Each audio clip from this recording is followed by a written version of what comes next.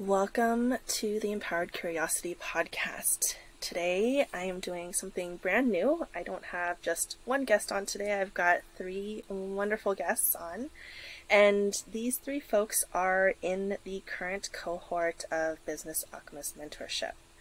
And as I sat down and thought about, I really want to do an entire episode about the Dao of business, I have had so many rich conversations with the members of this cohort of BAM that I just put it out there and was like, hey, does anybody want to come on and share what Dao means to you, what the Dao of business means to you? And so we've got Brittany Soleil, Angela Queen, Cecily Saylor, and I'm so excited for all three of you to share your perspectives, because I think I can have my own interpretation of Dao, and then the expression is so different in each individual, right? And so I really want this to be a space that we get to share what our own individual expressions look and feel like, and how it's changed little pieces of your life so far. So welcome on. Thank you. Good to be here. Wonderful. So I think I will start just by trying my best to name Dao, which is a very unnameable thing, just to get our audience kind of up to date. And then I'll invite the three of you to add and share what your interpretations of just the word Dao is to begin. So I want to start out by saying that the direct translations of Dao is something along the lines of purpose, of path, and line 1, chapter 1 of the Tao Te Ching, which is where a lot of this philosophy comes from, names that the Tao that can be named is not actually the Tao. And so we struggle with actually putting a name to this thing, because I think it's actually a felt somatic experience of, I feel in alignment with who I am and where my life is supposed to be going and how I want to express myself, versus I feel out of alignment. And so that's my sort of, I guess, 10-second way to try to explain this like very, very unnameable, almost intangible thing. So I want to just open it up and see if the three of you have anything to add to that. I love how you are saying that it's hard to describe, like you can't really describe it, and it's kind of like the best things in life are that way, right? Like love, what is love, all that kind of stuff. So for me, I think of the Tao as like when I'm in my Tao, it's like an embodied experience. It kind of feels like life is unfolding moment to moment with this sense of like ease and effortlessness and knowing and magic. So yeah, it's just this sense of being in flow with yourself and with life and with the people around you. I think that's kind of fun. And just so that the audience gets a chance to sort of get acquainted to our different voices, that was just Brittany who was speaking. So, Angela or Cecily, do you have anything to add to that piece? It makes me think of, this is Cecily, it makes me think of the Hermit card in the tarot, and you see this figure walking a path. They're usually in like cold mountains, wearing a cape, and they're carrying a lantern, and the Tao makes me think of that lantern, and the thinking around the hermit is that the hermit has removed themselves from the rigors and hustle and bustle of everyday life to sort of separate and be with themselves or be with spirit, and that separation and that container they've created, that singular journey, allows them to tap into this wisdom, and it's that wisdom that's lighting the lantern. And the lantern will show you what's immediately ahead of you, but it will not show you where you fully end up or the final destination or any of that, but it takes you, you know, as Brittany's saying, to the next thing and the next thing. That's part of your path, as you said, Kat. Mm-hmm. Absolutely. That was Cecily. That was her beautiful voice that just came in. Yeah, that was a beautiful description. And I keep picking up on this word path. And originally I was thinking of the path is clear, but it's not always clear. What I think the Tao does is that when a branch or something is in your way in the path, is it gives you the guide to know whether to walk past it, to step over it, or to sit there for a moment and play with that twig or whatever, because you have that vision of your Tao. You know what that path is about. So yeah, I really enjoyed both of what you guys had to say. Oh, that's so beautiful, Angela. And what I'm absolutely just like feeling almost like vibrating about is each of you have shared different interpretations of the Tao, and all of them are right. And that's kind of the slippery nature of Tao. And that's why I think, for me personally, I will just spend my entire life, I think, trying to understand this one word concept. And you guys have just brought in a lot more nuance for me in this conversation already. So thank you. I think I want to give folks a bit of context for why we spend so much time talking about the Tao in Business Alchemist Mentorship, because each of you had a chance to go through a one-on-one guided meditation with me, and we came to a singular word for each of you, your Tao, and also your not-Dao. And so I'm curious if you would be willing to share. If it feels too tender, that's okay too, but if you'd be willing to share what your Tao is, what your not-Dao is, and how, like, looking back into your history, how that Tao, not-Dao tension has, you know, threaded its way through your life.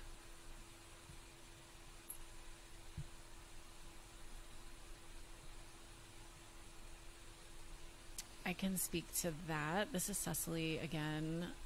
This was a really interesting and beautiful process, and I'm in BAM now. I don't know if Angela and Brittany have done BAM before or if this is their first time, but this is my first time. And so at this point, at the point we're recording, we're about, I think, 3 months into the program, and I feel like just this meditation and this experience was worth like the whole investment. It was such a beautiful experience, and it was really interesting going into it because, of course, your brain wants to predict, like, what's it going to be? You know, is it going to be, and for me, I thought, will it be maybe transformation? Will it be community? Will it be creativity?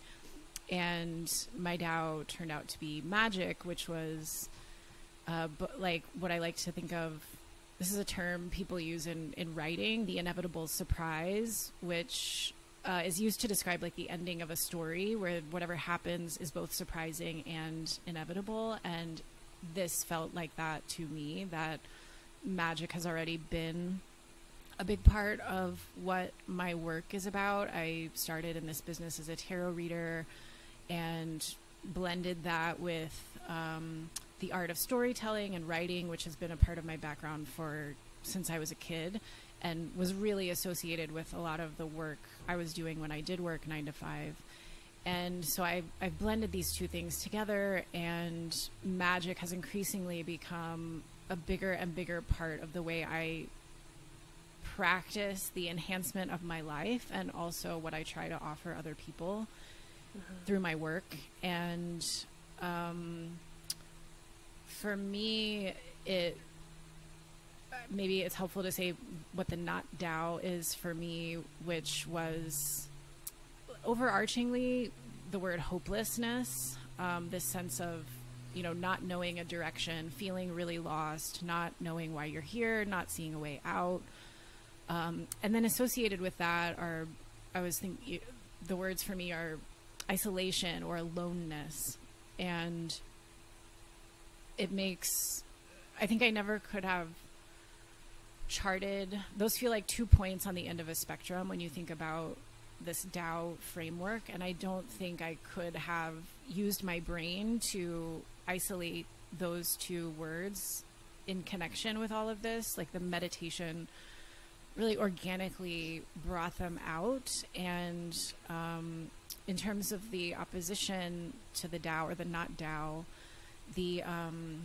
a big part of my journey was through much of my adulthood struggling with alcohol addiction, and which was very much, especially in the latter stages of that, about hopelessness and feeling incredibly stuck, very purposeless, numb, isolated, alone, all of that. And there really was, I think, a spiritual intervention in my life that finally helped me make a change. And from that, all kinds of magic began to happen for me in my life. And more I began to work with that more intentionally and really lean into that as part of my recovery and healing and recovery of myself as what I might be here to do, or, you know, going from like lost, hopeless, purposeless, or very confused about my purpose to an incredible amount of clarity around that. And the difference in the feeling of that is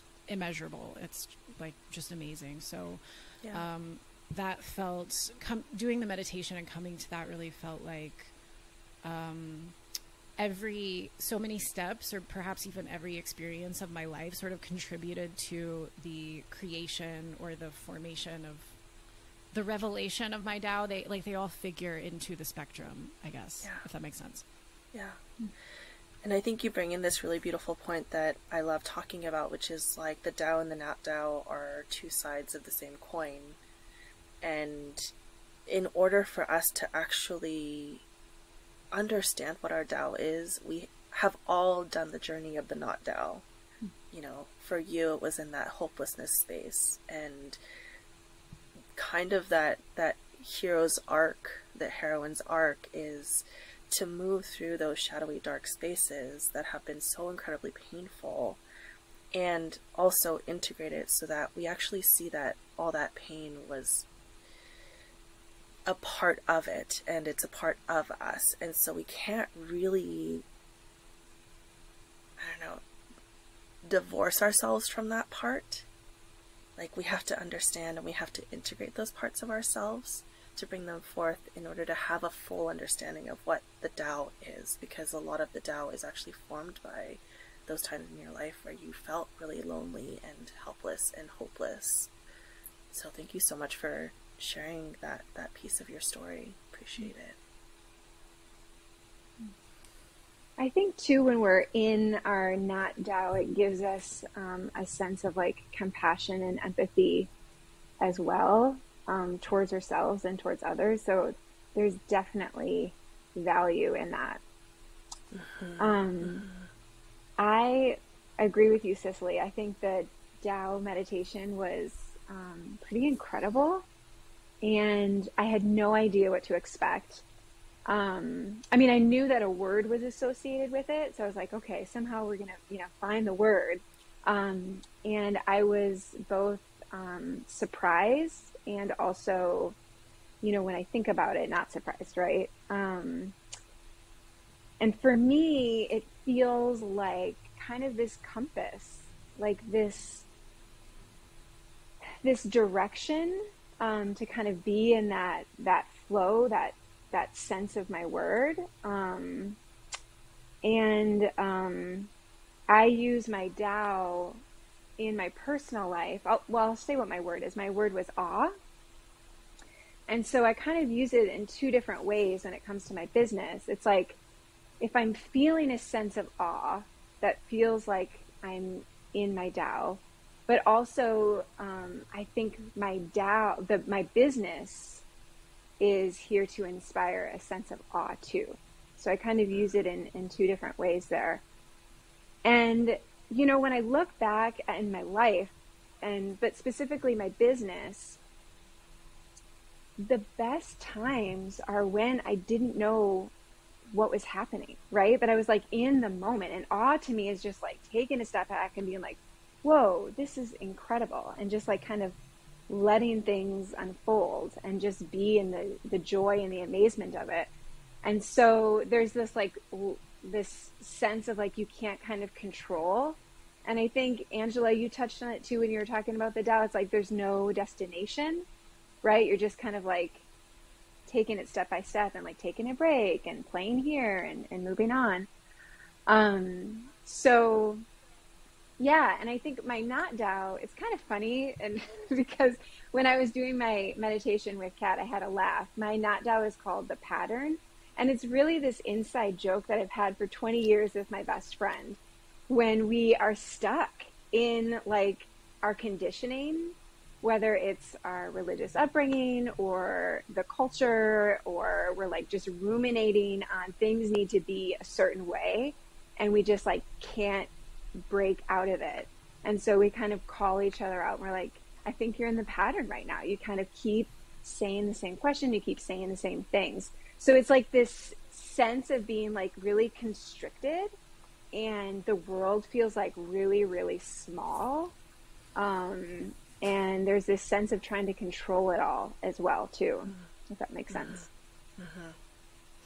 Absolutely. And I think that that's one of the places where in business we can get so stuck, you know, is when you're being told this is what your business should look like, this is the template that you need to follow, this is the markers of success that society has laid upon each of us. And when we can step out of that pattern and ask ourselves, you know, what does my soul actually want to do?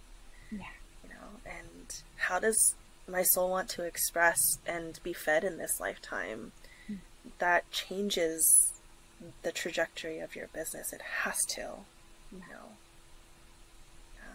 Yeah, it's really I think freeing. You can coin. Sorry, say that again. I think you can coin that term, the pattern, being stuck in the pattern. I'm like, I'm going to teach my partner about that so that they can observe those aspects of me and say, oh, you're in the pattern. I love that. I'd like to begin with my not-Dao, because something was coming up for me in that the journey of the not-Dao, or the path, and I feel like I've lived the vast majority of my life in the not-Dao, and it brought in so much loneliness and isolation. And I realized that I needed to become my full self, that I was isolating myself from others and experiencing that loneliness because around others I couldn't be my full self. I tended to be what they wanted me to be. So it became easier to be isolated, and that contributed to this deep sense of loneliness. And my Tao is community. So as I learned that, but combine that with my knowledge of like recognizing safe spaces and what that feels like in my body. Like once I experienced a safe space for the first time, it's like that combined with community has been life-changing, really, because it allowed me to be myself within these communities that I felt were safe inherently. And that's how BAM is, that it's such a safe community to be yourself and to honor each other, and it has so much respect. So you're able to expand on your Tao. You learn your Tao and then you expand on that little at a time in just the right way. Really, it's been, I love how BAM is slow and intentional, because normally I would like to just eat up all the information. I don't integrate it, and now I'm learning how to integrate the information that I'm learning through that lens of the elements, which I love, and to slowly bring in my Tao and expand on it as it's comfortable for me. And as I'm relearning myself within these spaces. So it's been, you can't have one without the other. You can't have your Dao without the not Dao. And like you said, Brittany, there's that empathy that you've created, that you've felt, that compassion for people because you've experienced that. Like I've experienced isolation and loneliness by my own accord. I did that to myself. You know, I chose to be alone because it was easier than being in groups of people that I didn't resonate with. But now I've learned and built the confidence to be in the communities that nourish me, and to eventually, in time, grow those communities myself. And the Tao really gives me that lens to make wise choices with my personal life and my business. But it doesn't always have to be your business. Like I'm learning that too, that I can use my Tao within just my personal life and my friendships and my hobbies. You know, the things that I love doing. And then, but it gives me that lens, that filter of like, okay, does this work or does this not work? Because if it doesn't nourish that Tao, then it might not be, could be a good choice for someone else, but not for me. Yeah. So much wisdom.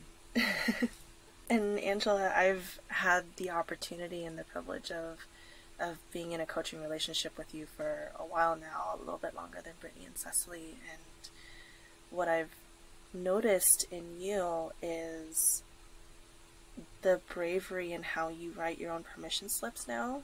Because I remember how lonely you felt when we first started working together, and how like that deep craving of community was just always, always, always there. And so, Cecily, what was that term that you said? The inevitable surprise. The inevitable surprise. Like, so when we came upon your Tao, Angela, like, to me, that's what it felt like. It's like, yeah, of course her Tao is community. Like, of course this is it, you know? And what I've really been so excited to like watch you bring into your life is the reclamation of spaces that you previously thought weren't for you.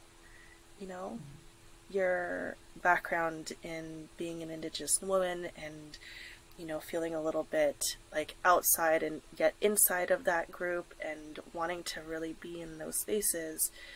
You know, I've been watching you as you've been participating in more and more community events in there and writing a book, and it's just been such a fun thing to watch you just sit in that reclamation. Yeah, I think that it's helped me to move through fear rather than make excuses. I am able to say, okay, this is scary, but it is a step towards your goal. It is a step towards reclaiming that community that you're looking for. So it's a worthy thing to move past that fear. And like you said, the inevitable surprise. I love that term years now. Ago, yeah, a couple years ago, I actually bought a book that's Community is the title. And he just goes through like helpful ways to build community, what community looks like. And, you know, I just fell in love with that book. So it has been part of my life. It's just, I didn't know how, like I didn't have the bridge to get there in the language. And as I said, the confidence to move in that direction. Yeah. I am sort of being brought back to one of the meditations that I did for somebody else in our BAM group. And as soon as we landed on her word, she was like, God damn it. Can't it just be an easy word like play or excitement? And I just want to like see what it feels like to land with your word, and if it's actually been a bit of an activating space for you. Because I know that for a lot of us, I can say this for sure, my Dao is surrender, and I've talked about this a lot on the podcast. My Dao is surrender, and my not-Dao is control. And so, like, for me to actually surrender, even though it feels like, as you said, Brittany, you know, the path sort of, it like opens up with ease. Mm-hmm. It doesn't always feel easeful to live in your Dao. And so I just want to like see what it's been like for you all in terms of the activation point around Dao. Yeah, I was well, Angela was talking, I was thinking about how when you're living in your Dao, it really requires vulnerability. And it's not the path that most people take with business. And it requires you to be really honest with where you're at. And, you know, I mean, I can hustle. I can work hard. I come from a family of generations of entrepreneurs, and we can get things done. And so trying to do it this other way feels really uncomfortable at times. And I think with my word awe, sometimes there feels like there's this sense of like, it's not enough just to be in awe. Like, I got to do something here. So I think it's like just constantly reminding myself that, just to like be compassionate with myself, to be slow. There isn't necessarily a destination in all of this or a goal. It's just to check in with myself daily, maybe even hourly sometimes when I'm, you know, in the thick of it, and just ask myself, can I feel a sense of awe in this moment? Like, where's the awe in this moment? So it's definitely uncomfortable at times, but it's also really hard and uncomfortable in the not-Dao. So, you know, it's like, which hard do you want to do? Yeah. And I think that, like, I've even taken some of your work because in a previous conversation, Brittany, you and I have had, I think it might have even been in one of the BAM group calls, but you were like, can I find a sense of awe in just making breakfast? Yeah. And sitting down and eating breakfast with these people that I love. Yeah. And, you know, these mundane things that come up in our lives because we all need to eat breakfast. We all need to sit down and have a meal with the people we love. And it can sometimes become just this like rote thing. Mm-hmm. But can we infuse that moment with your Dao, with your sense of awe? Like that, I've been pulling that into my life as well, since you shared that in group a few weeks ago. So yeah, I think that there's like a tangible way. It's not just this like, here's a word and I have to like live by the word. It's like, how do we make that practical? Yeah. You know? Mm-hmm. Yeah. I was not upset by my Dao. I was very excited. Part of me wonders if my conscious mind swooped in to get myself a word I wanted. I felt very expanded through the entire process, but I think the challenge for me with magic as a Dao, it's something that I preach and try to make very practical for people, and accessible. And I think it's something I've always been interested and allured by. I loved reading ghost stories when I was a kid. I had a tarot deck for 20 years, but never used it because I thought you needed to be psychic or have a grandmother or some elder witch come and teach you how it worked. And magic is much more accessible. It's accessible to everyone. It's accessible right now.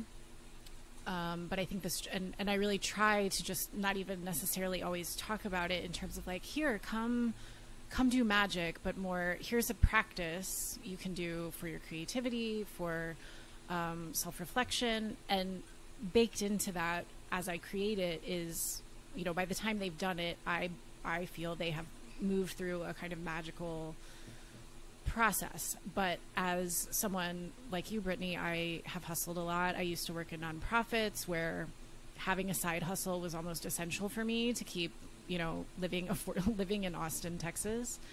And so I was always, in nonprofits, probably in many jobs, you wear so many hats, you do so much work, you're not very well compensated. And then I would be doing a side hustle of some kind. I'm a Capricorn sun, Capricorn moon, Taurus rising. So all this earth that just loves to get things done, take action, see results, build things. And I tell my clients and try to offer them the experience of, what if magic can take you 40, 60, 80% of the way toward your goal, and action is important, but it isn't, we don't have to live by the to-do list and, wake up and go to that and let it run our lives. Like, there's other energy and that wants to collaborate with us and bring us the things that we're aspiring to. And so the challenge for me is to actually practice that and not go running to my to-do list, and to make more time for the magic that I want to make in my life too, through ritual and other kinds of things. So it's really like practicing what I preach and really, invoking more magic in the way that I do things, rather than just taking the concrete, pragmatic actions that I think are necessary to keep, the business thriving or my life thriving. Yeah. I felt like, this is Angela, I felt like community to some aspect was contradictory to my personality because I am introverted. But what I learned is that I can have community and be an introvert, and who's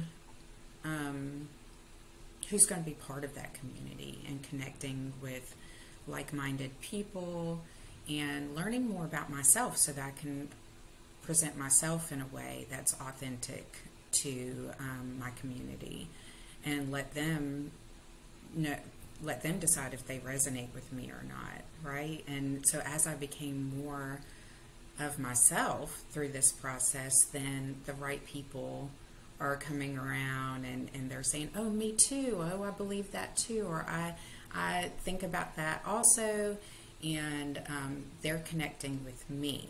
So it's like, as I'm growing into this and learning how to visualize my life through that community, then I'm growing and attracting the right people. But yeah, it was like, is community, like I'm going to be around a lot of people, or socializing, like what does that actually look like? Because you might think, oh, well, it's like lots of people and stuff, and I'm like, oh, I don't want to be around a lot of people. But really, the community is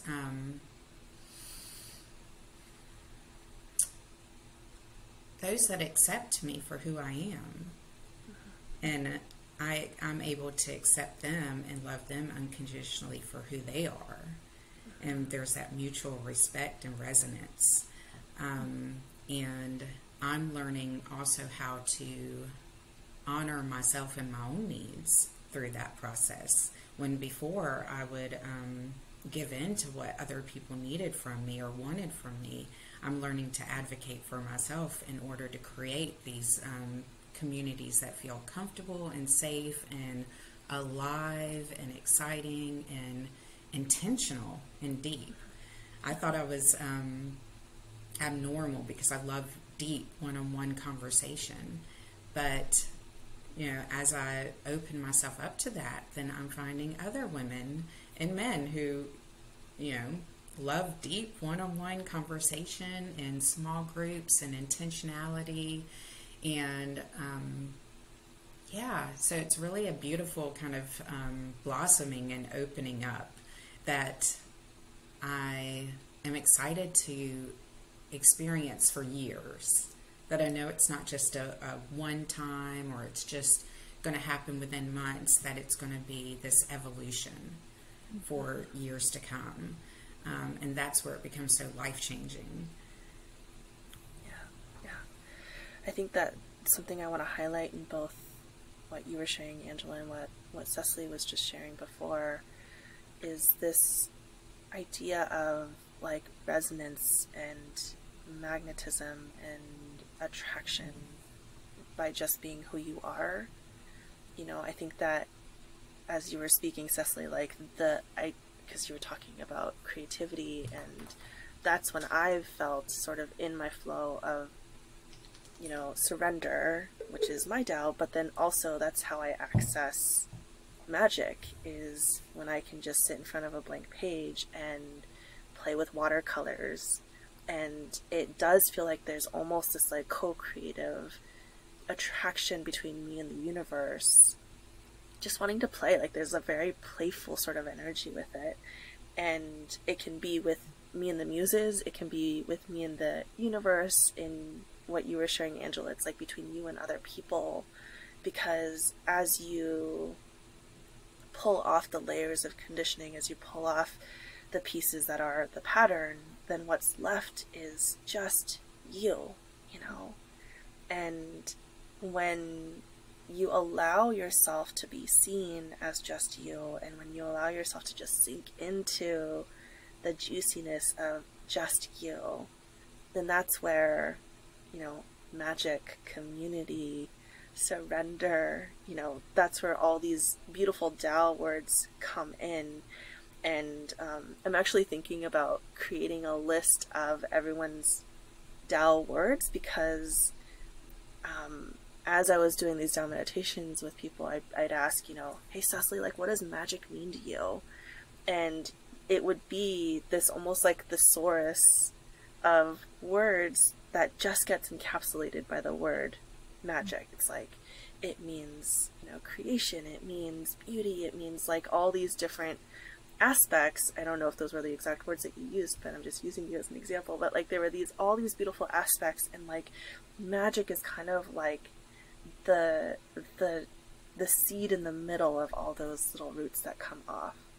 And so I'm thinking about, just as a resource for BAM members, putting together a list of everyone's Tao words, everyone's not Tao words, because it's this like undefinable thing. So let's see if we can try our best to define it while also recognize that we can't define it.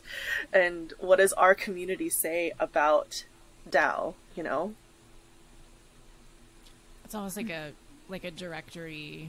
Do you need awe? Do you need community? Like, here's who you go to. Do you need to learn about surrender? Yeah. I know that's not what you mean. That's my Capricorn. Like, oh, let's make it. Let's organize it. Yes. Sorry.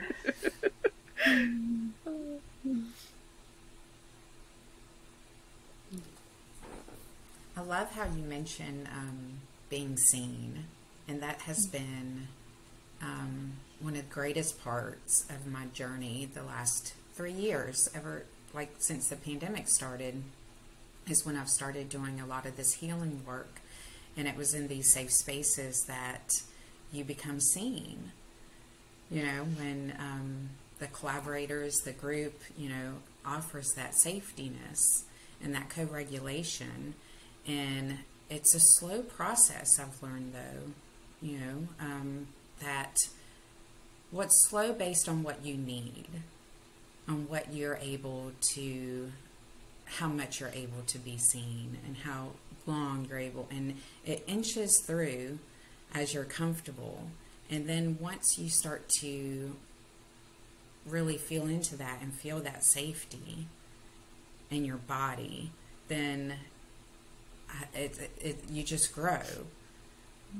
And now it's like I seek out those safe spaces, and I immediately know when it doesn't feel, well, mostly I immediately know when it doesn't feel safe, because of the embodiment work that we've done. And to know, okay, this doesn't feel aligned with me, and I need to find a way to, you know, exit from this in, you know, the best way possible. Yeah.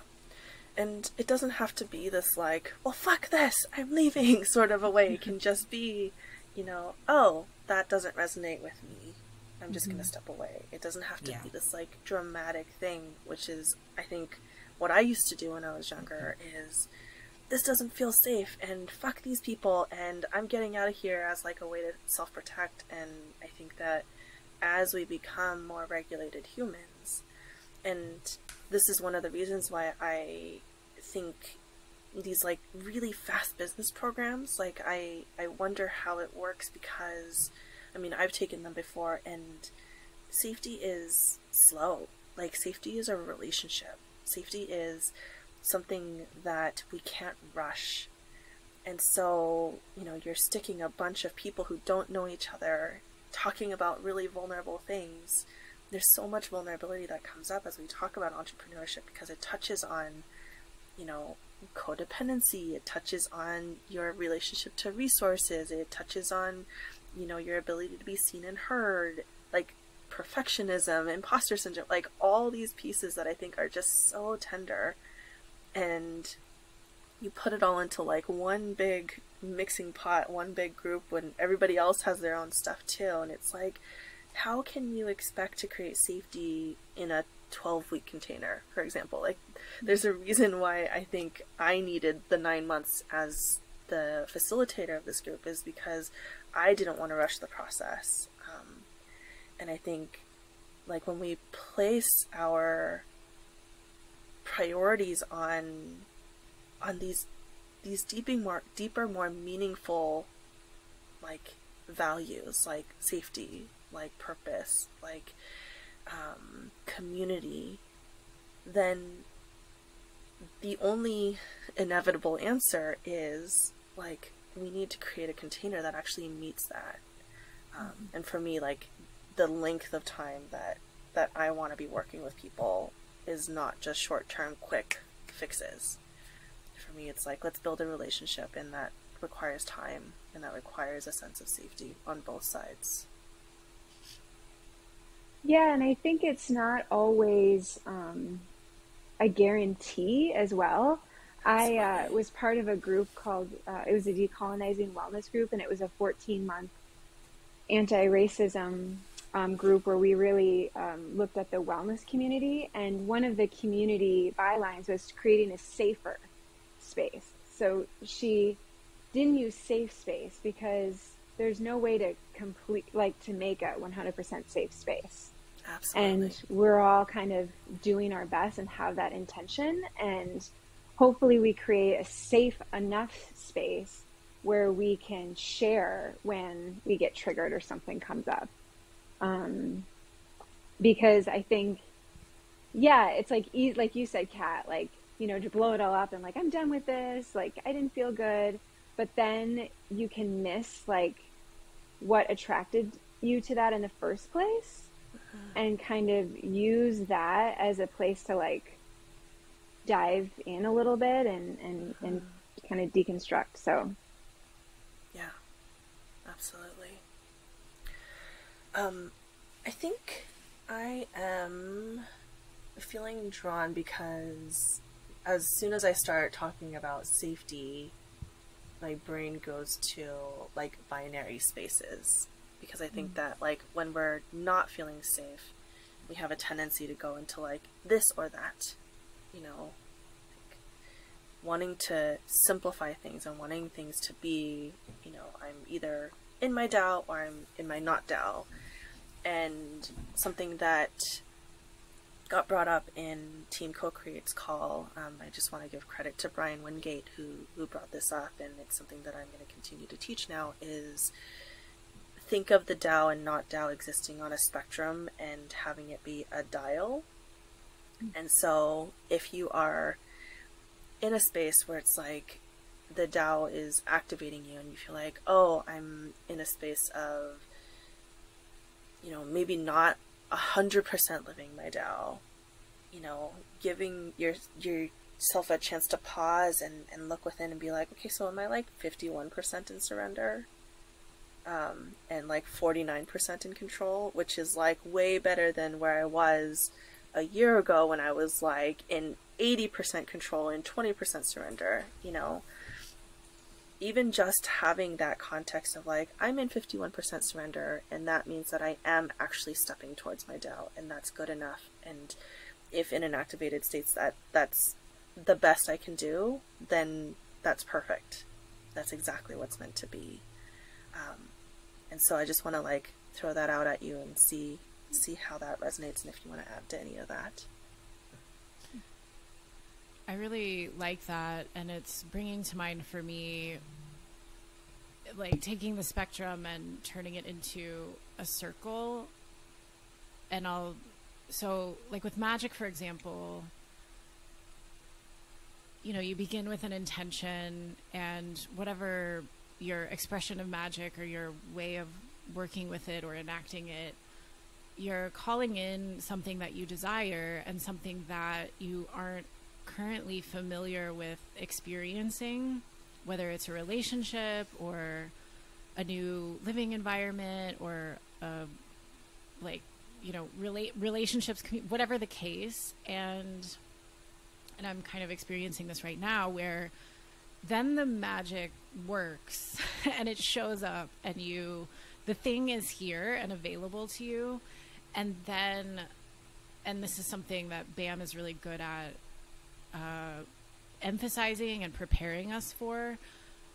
But when the magical thing arrives, then for me often, and I think for other people, there's first the reaction of like, oh wow, this worked. And it's like, look at how, not just like I'm so powerful, I made this happen, but look how much power is available when I dream, or when I desire something, or when I really get clear about my intention and my desire. So there's that kind of like, oh my God, there's a lot of power in this. And then there's this new, it's like this wall bursts open, and you get to move into this new experience, or kind of jump into this new timeline. And then it's like, who, me? Like, am I capable of this? Am I up for this? Can I handle this? Can I receive this? And then you kind of, I would tip back into like the isolation, or the like, not total hopelessness, but just like overwhelm of receiving this. And then I have to come back to be like, well, this is what I wanted with the magic. And what is it like to stay in the magic of the entire process, from desiring something, wanting to grow in a certain way, creating a kind of ritual around it, patiently waiting to see what happens, and then the payoff.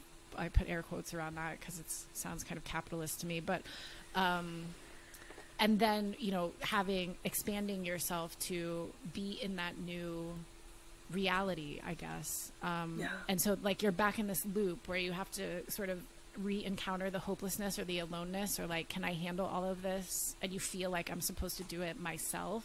Mm-hmm. And it's like, no, you're doing this with the universe. You're doing this with community. You're doing this with people. So that came to mind for me. Yeah.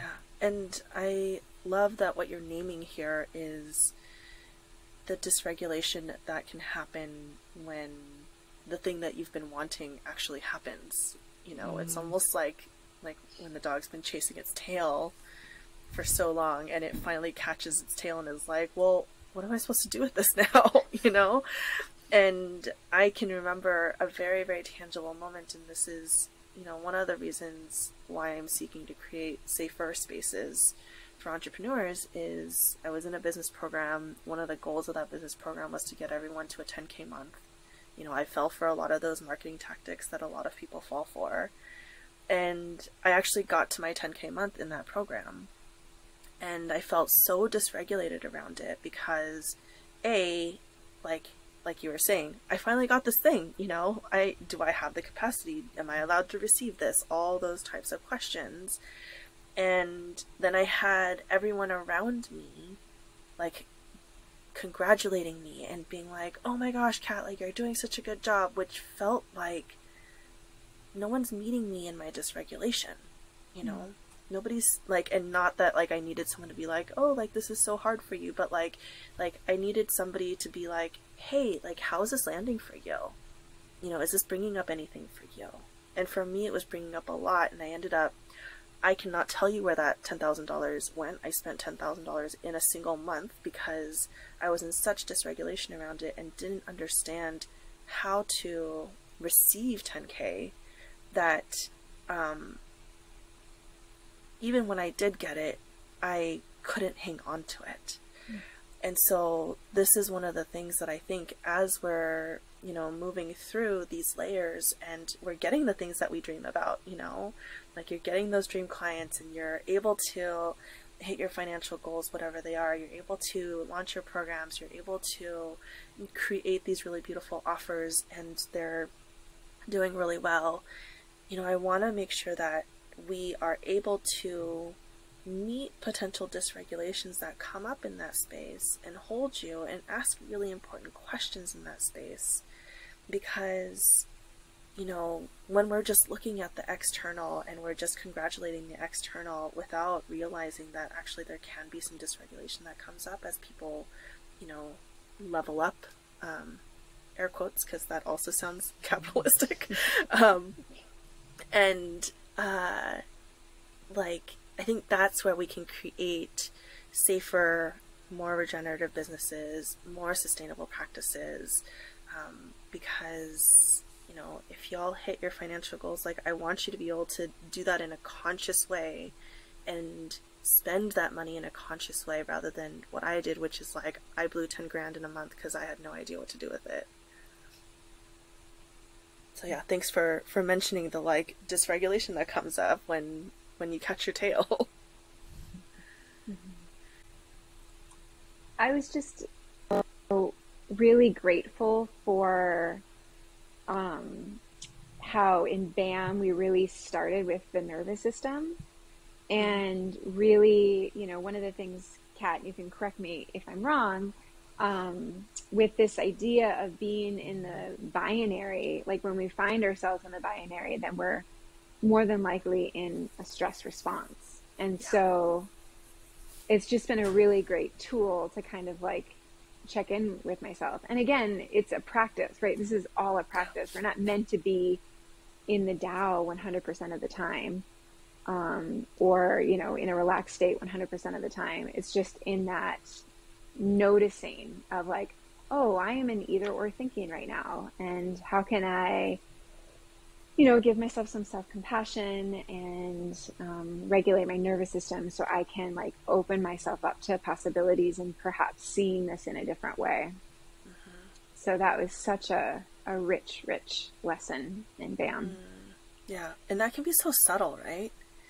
Yeah. Like, I'm catching myself this week for whatever reason being like kind of irritated with my partner. And like, not for anything he's doing like at all. But he'll sometimes like smile at me and I'll ask him, I'm like, are you laughing at me right now? And like the only two options are he's like neutral or laughing at me.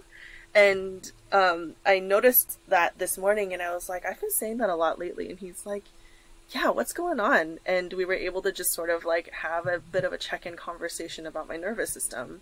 Mm-hmm. And it can be just as subtle as, you know, that, like, I usually don't see my partner as being a threatening presence, you know, who's laughing at me. And it was just in these really subtle layers where, I don't know, like, we're trying on a new dietary shift and it's brought up some feelings about food for me. And so there's just a little bit of an edge that my nervous system is just not equipped to dealing with this week. Mm-hmm. So yeah, I think that having the either or and being able to shift it to like both and thinking is such a helpful way to move through the world. And for me, it's like, it requires me to slow down and pause. You know, it's like if I go into sympathetic binary state, then it's a check-in for me. It's not a thing where it's like I put that on my husband to like fix about himself, you know? Yeah. That's been one of my greatest tools. Like, I love it. Because, and I remind myself that when you're in this state, pushing through isn't going to serve you well. That when you can regulate yourself again, you know, like come back to yourself, you know, think about what is the threat that you're feeling in those aspects, then you're able to think creatively.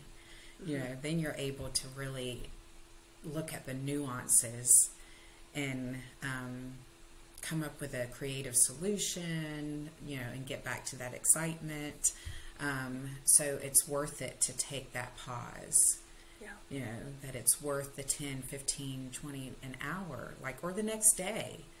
It's worth it, because ultimately you're going to see a better solution, and the work that you do is going to be more exciting and light you up more than just kind of muscling through because it's something that has to be done. Yeah, absolutely. I have a question for you, Brittany and Angela, just because I think when I was envisioning working with the Dao, I'm not somebody who plans on having children, but I do want to impact the next generation in some capacity. So I'm curious about how understanding your Dao and being in relationship with your Dao has shifted or changed how you parent.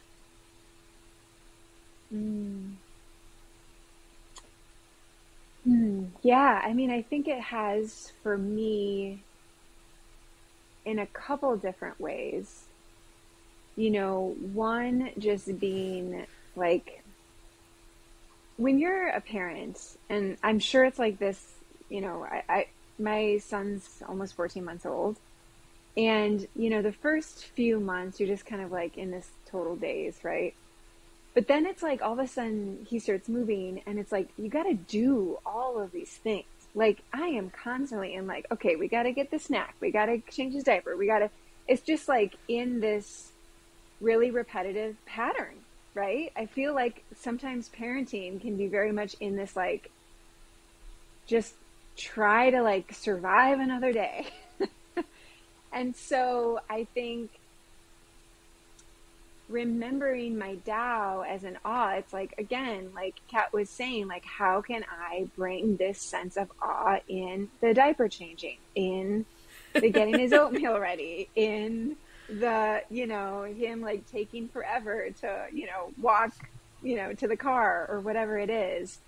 And so it's just a constant practice, as it is with everything else. And ultimately, I want my son Oberyn to live in his Tao. And I can teach him all of these things, but the best thing for me to do is to live in mine and be an example for him. And so that is the reminder. And I can get caught up in well, I need to hustle, I need to create this business and work really hard, but no, I want to live this life of awe and purpose so that he has that full permission at such a young age to do that for himself. Mm-hmm. So, it's really, it's been pretty transformational in the parenting world for sure.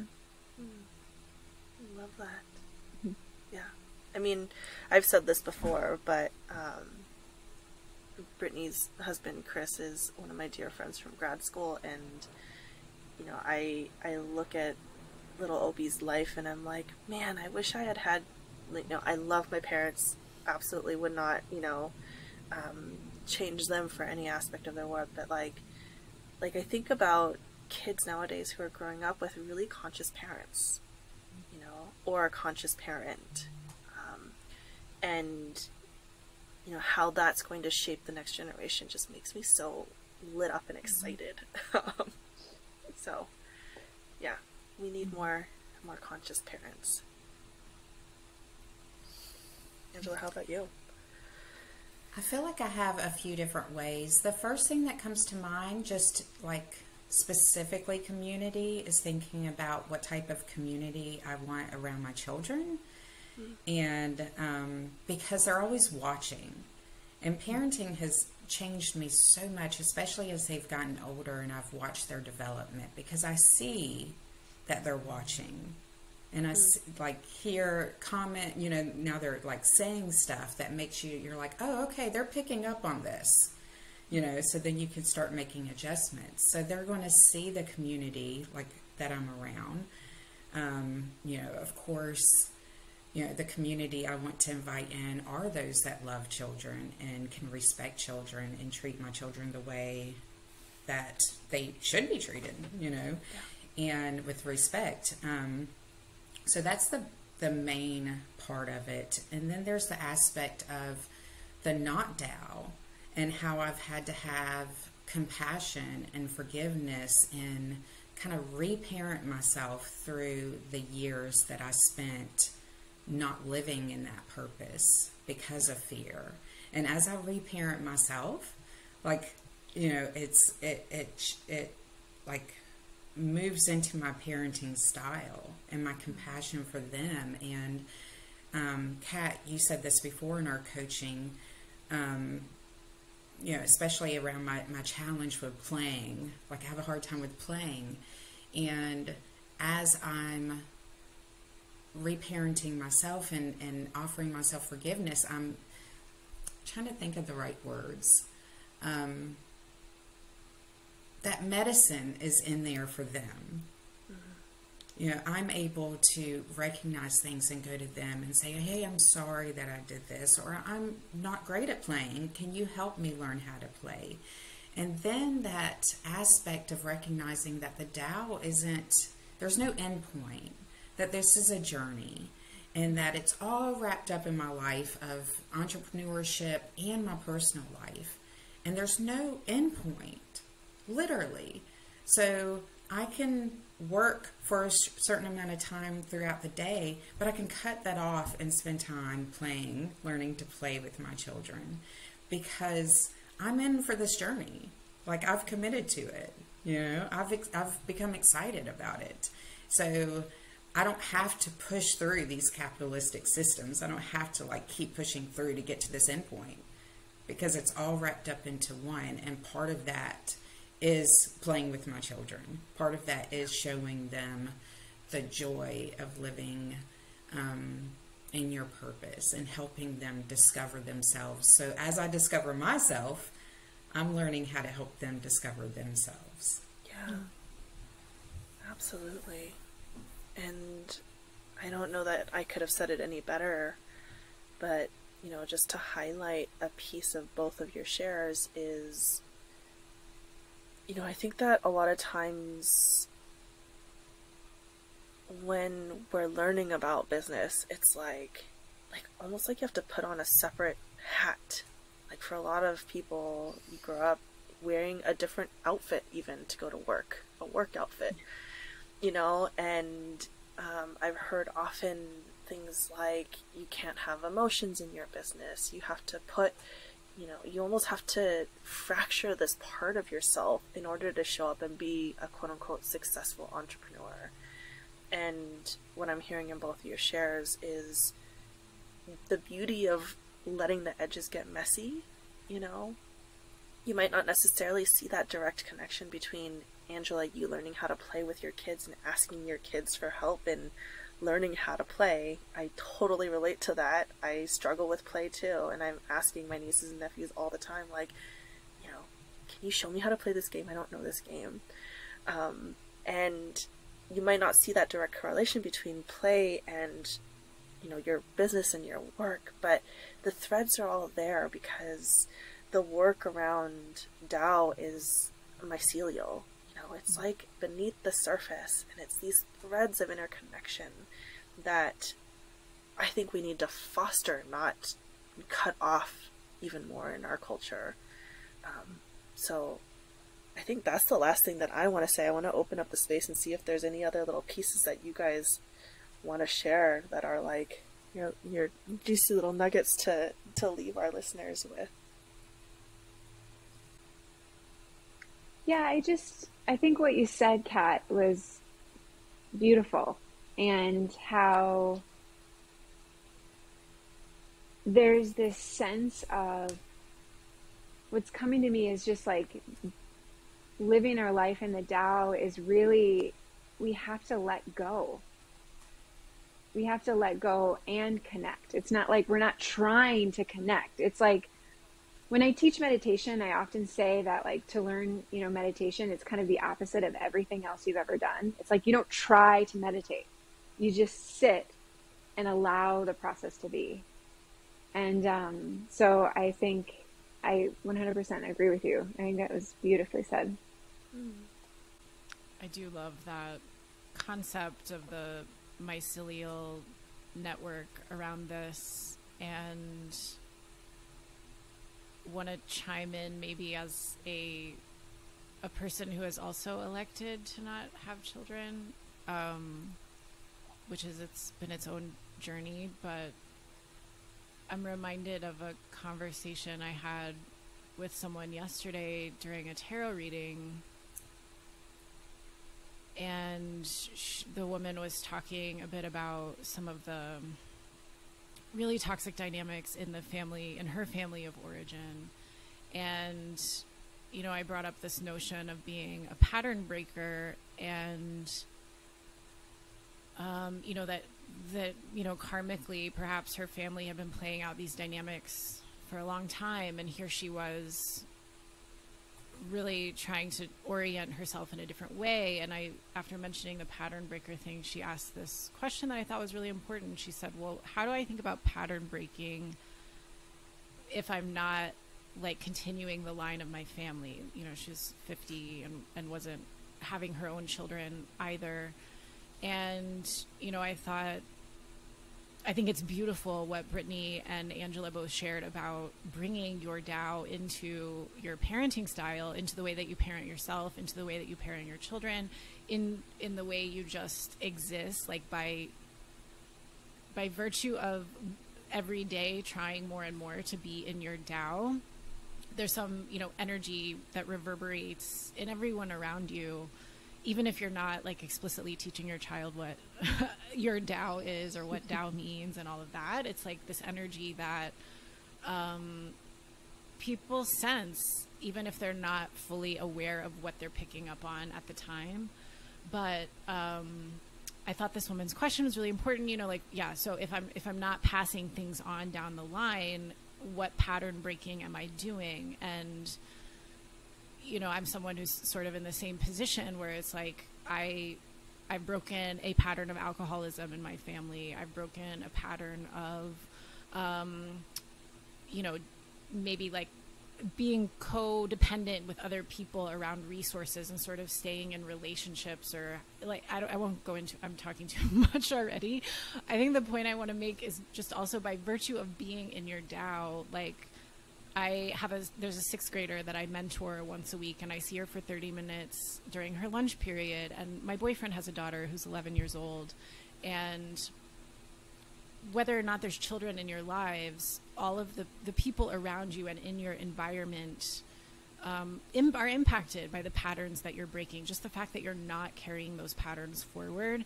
And I think I'm trying to connect maybe two disparate things here, but I do think that when we're aware of a sense of Tao and trying to be cognizant of that the impact just reverberates in any environment and community that we move through. And whether you're breaking the pattern in your family, it's still sort of being broken in the fact that you're not carrying that energy into every other place that you travel.